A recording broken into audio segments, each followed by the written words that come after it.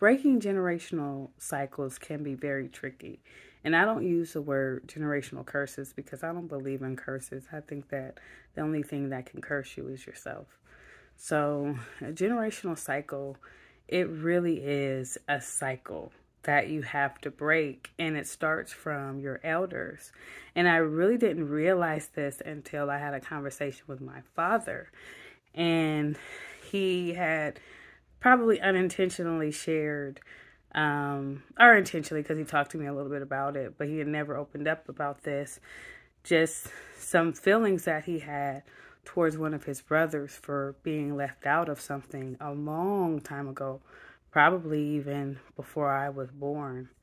And it was really profound to me to really connect the dots and understand why they don't have such a great relationship, although it's very surfacey. See, my uncles and aunts, they had a very surface relationship, the brothers and sisters that came from my grandfather. They were very phony to each other. They would only get together in trauma. What they would do is get together to talk and gossip and talk about irrelevant things that really didn't matter in the world.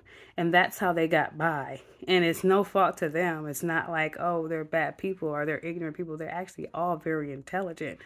But it really stemmed from my grandfather, who was a loving man and was well loved, but he had not done the best job in ensuring that his kids had a connected relationship.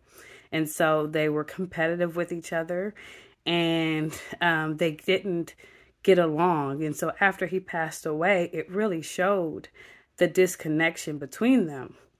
But one thing that my father was saying was that it was a cycle. He didn't use the word cycle, but it was something that went on with them.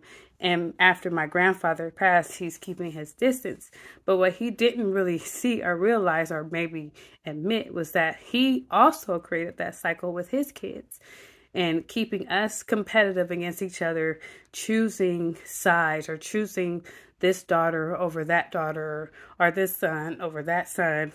It created a competitive nature within his children, and now none of us have a good relationship. None of my siblings have good relationships with each other, and it's either, if they do talk, it's very surfacey, and they get together and they gossip or they talk about somebody. The best thing that they do together is talk about somebody and laugh at somebody.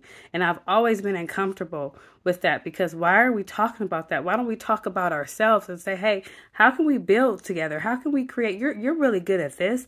We should create a business. Or you're really good. You want to go travel somewhere? We don't have those conversations. We talk about Nancy and why she got fucked up hair, or, stupid stuff like that. It's irrelevant and it's not conducive to our growth. And those are the cycles that we are responsible for breaking. So maybe we cannot have great relationships with our parents. But where I am, I forgive my father and I forgive my mother for being neglectful, for being mean, for not knowing how to properly raise me and not knowing how to properly love me.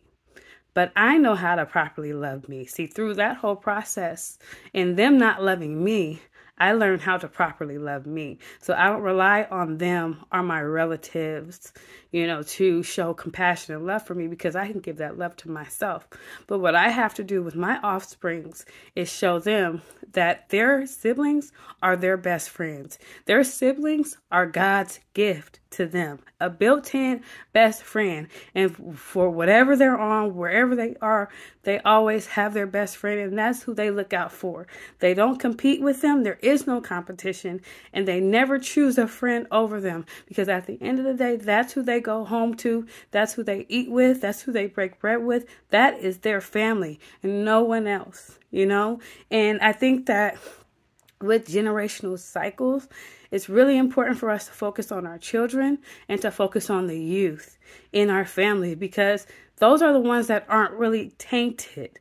If you can get to them without the interference from their corrupt parents, then everything will be good. I don't have a good relationship with my family, unfortunately. I have very It's a very disappointing situation. I don't even call them my family. They're just my relatives. I have absolutely no respect for them because they don't know how to treat people with respect. They live off of money and how money is going to better their lives. But see, they don't understand that that money is only temporary. And after that money is gone, because God is going to take it away from them. Because what we're really on this earth to do is to love, to build community, to grow, to cultivate the land, to be good people for one another, not rely on some intangible, which is just another form of energy and money. You know, that's not going to get us by. That's not going to grow our communities. So what we have to focus on is getting away from those toxic individuals as best as we can, and not even associate with those toxic individuals, even if they are your parents or your uncles or your aunts, your mom, your sisters, your brothers. You have to separate yourself and find your own community. And sometimes that community is just you. And you have to be your own best friend. And if you create children, you have to be their best friend. You have to show them how to love, how to give, and how to be, even when people are horrible to them. Still love and still show respect. So I applaud you if you are really working at breaking that generational cycle. I've seen it, and I know that we can do it.